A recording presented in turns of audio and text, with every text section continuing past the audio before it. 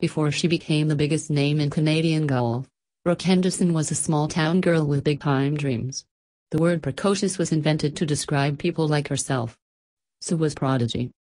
Before she even hit her teens, her abilities were the talk of amateur golf circles across the country.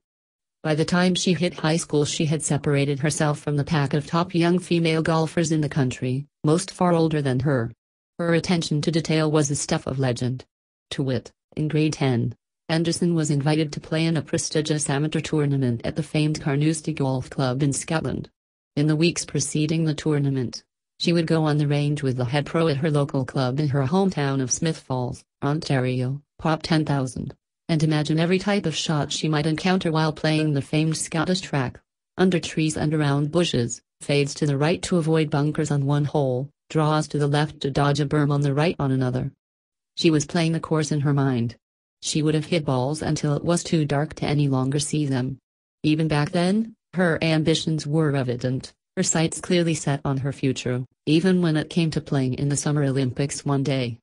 In 2016, "I'll be 18, a 14-year-old Henderson told the Globe and Mail's Roy McGregor.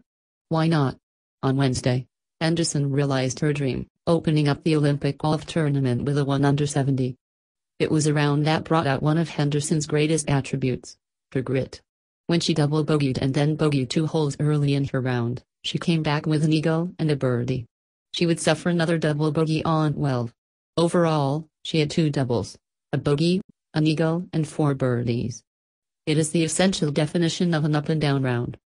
Very interesting, is how Henderson described it. I don't see double bogeys on my card very often, which is a good thing. It's a learning experience.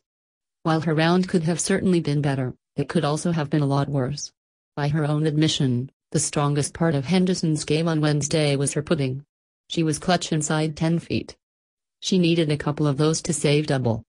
The good news is that after all that, she is right in the hunt. Henderson's Team Canada teammate Alana Sharp shot a 1 over 72. She sat tied for 37th place before the entire field had finished for the day, and of only 60 players, there are few players truly out of medal contention after only one round.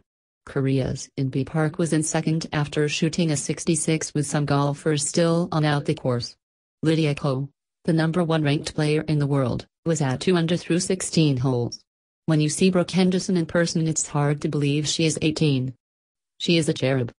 Yet she talks and conducts herself like someone who has been playing the women's professional golf tour for years. Polished is the word that comes to mind. She has been coached up in all areas. She instinctively reverts to safe and easy answers in interviews. I'm just trying to get better every day. As a person and golfer, she likes to say. My game is in a good place right now, she'll smile. I'm blessed to be playing a game I love, she'll tell you. There isn't anything particularly wrong with this. But it does serve to illustrate just how long she has been preparing to do this. Kids in Canada's National Junior Golf Program get immediate training. They were taught, don't say anything controversial. Henderson clearly received an A in that class. At the same time, there is something utterly charming about her. The girl from Smith Falls is never far from the surface. It can be witnessed in her choice of caddies. Henderson uses her sister, Brittany, herself an accomplished golfer trying to make it to the LPGA Tour. But she is not a professional caddy. Many have questioned Henderson's decision to use such an inexperienced on-course advisor when her fellow competitors are using professionals who have been lugging pro bags for years and have loads of experience. The answer can be seen on the course, in the easy rapport the two enjoy. Brittany is Brooke's best friend. She calms her sister down when she needs it, makes her laugh when she can use a giggle to divert her mind from the misery of the game. Henderson also climbed to number 3 in the world with her sister on the bag. So there's that. After Henderson's Olympic debut, Brittany stood patiently waiting for her sister to finish her media obligations.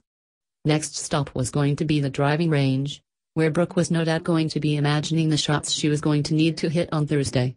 The Olympic competition is underway, and Brooke Henderson is where she so often is in golf tournaments, right in the hunt.